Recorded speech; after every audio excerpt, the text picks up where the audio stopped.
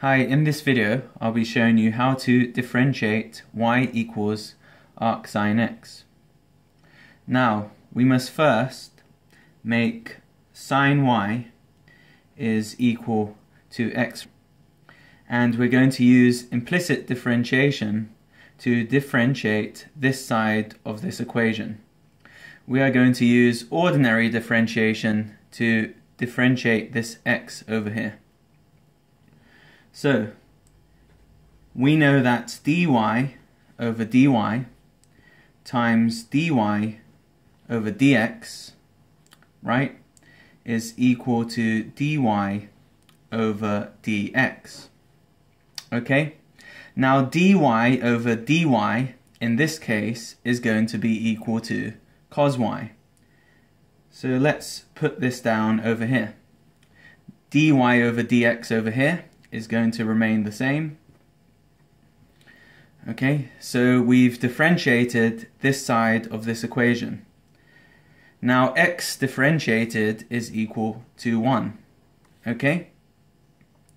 Now let's divide both sides of this equation by cos y.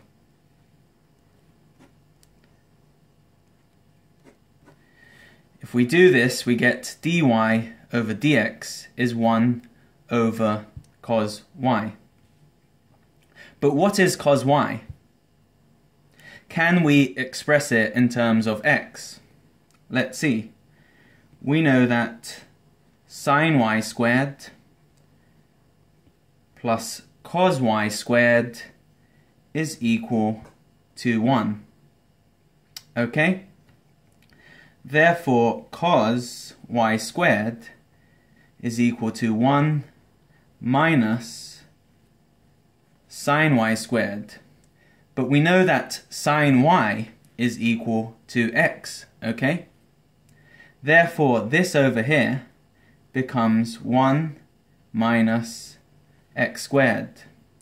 Therefore, cos y equals the square root of 1 minus x squared.